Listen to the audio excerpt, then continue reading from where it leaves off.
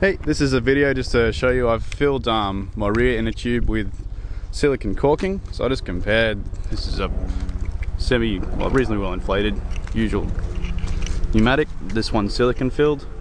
I suppose it's pretty hard to tell from this, but it's got a little bit of give in it. Filled, I think it's a 26 racer rim with just an old punctured inner tube with 3 tubes worth of caulking.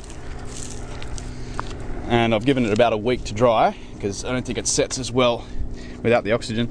Can't even see anything there, but I don't know, you can sort of hear at least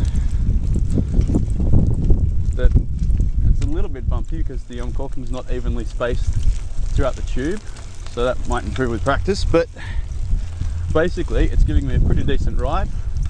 It's having just ridden on my rims for about a week. Feels pretty good actually, but I think it's for anything you're commuting on if you don't care too much. I think it's not a bad way to avoid flats entirely, and to be honest it feels quite smooth.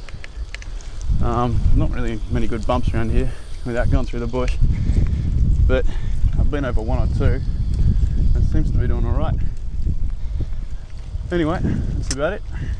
I might try next time putting the inner tube in first and then put the caulking in once the inner tube's already inserted, because it's actually quite hard to fill or to get the inner tube, once it's filled with the caulking, into the